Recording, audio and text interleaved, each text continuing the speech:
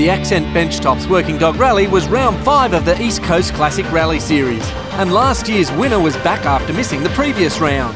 It's been a couple of months since we had a run in the car now, so we're really looking forward to it and see how we go, I guess. And yeah, there's a good field here today with Clay and Nathan Quinn and Ryan Smart and a few people, so it'll be a bit of a push on, I think. Yeah, the whole thing is to try and get through to the end of the day and see where we are. Dermody and co-driver Eoin Moynihan were fast out of the blocks and in second outright after stage 1.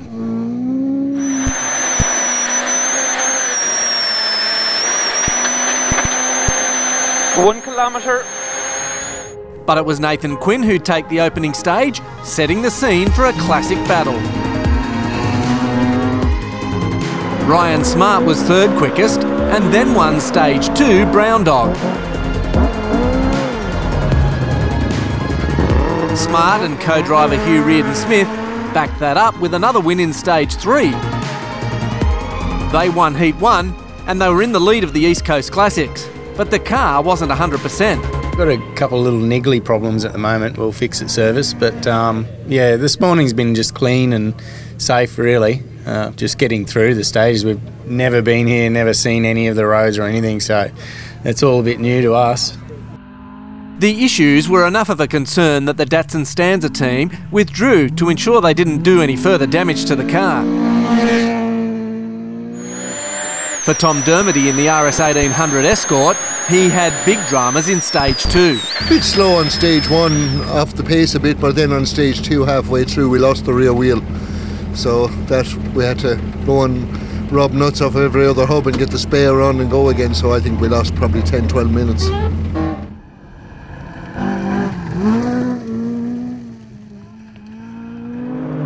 Brown Dog was clearly a problematic stage, with Nathan Quinn and Ray Winwood-Smith having their own dramas. Yeah, the bonnet came up, the hinges gave way, and at about 185 bonnets popped up. Luckily it was on a straight piece of road.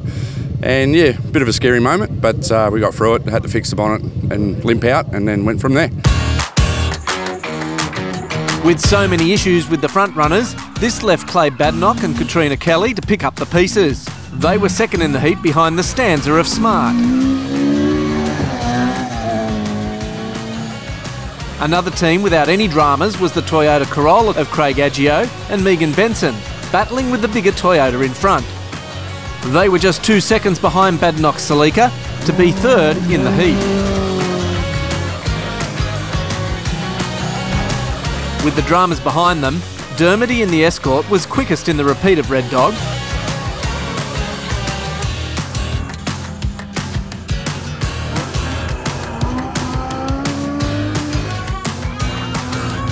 And then Quinn in the RX2 went on to win the repeat of Brown Dog. There was a battle developing for the Heat 2 glory. Badenoch was keeping up the pace, but was finding it difficult to win a stage. He was top 2 and 3 for the entire second heat. The roads are super fast and quite slippery either side, like there's just a tram track of grip, and get it out of there, and it's quite... The first loop was pretty scary, I thought, because it was just so fast, and get it wrong and you're in trouble. But anyway, we're enjoying it and getting faster as the day goes on. Badenoch's consistency during Heat 2 would be rewarded with a third place, but the Celica team would reap the ultimate reward for a consistent and reliable rally. Badenoch was top dog, winning the East Coast Classic component of the event.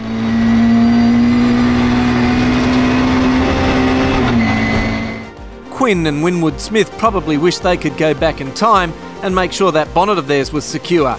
Had it not been for that small misadventure, they would have won the event. They were first in Heat 2, second outright, and remarkably were fourth quickest in the final stage, beating many of the top state competitors in four-wheel drive cars.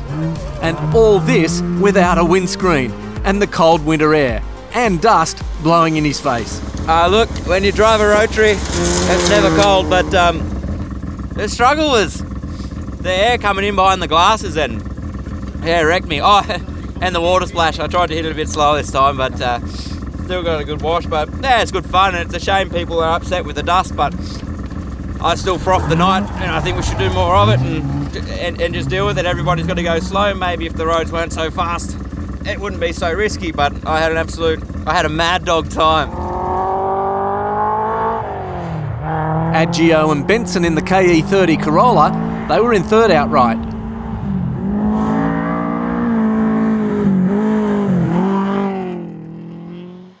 Third in Heat 2 was Dermody and Moynihan in the Escort. They needed points for the overall series and scraped enough together in the final heat to put them back on the top of the leaderboard.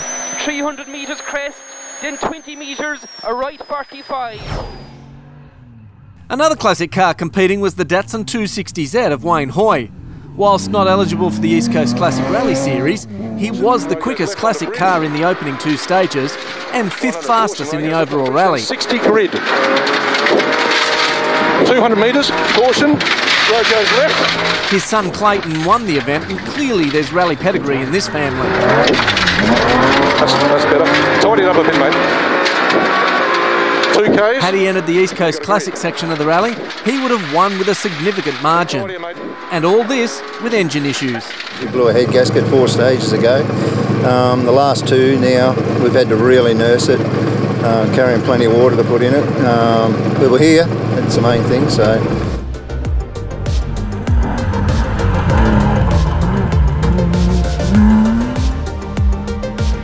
Jesse Heitman and Grant Burish were 4th in a 1983 Mazda RX-7.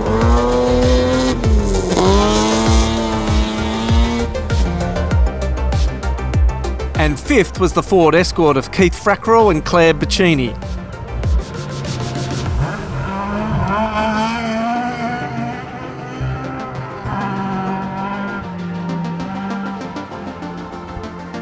There's still 3 rounds of the East Coast Classic Rally Series left, leaving the series well and truly undecided. And the final round is the Alpine Rally, a classic event that will likely be the deciding round.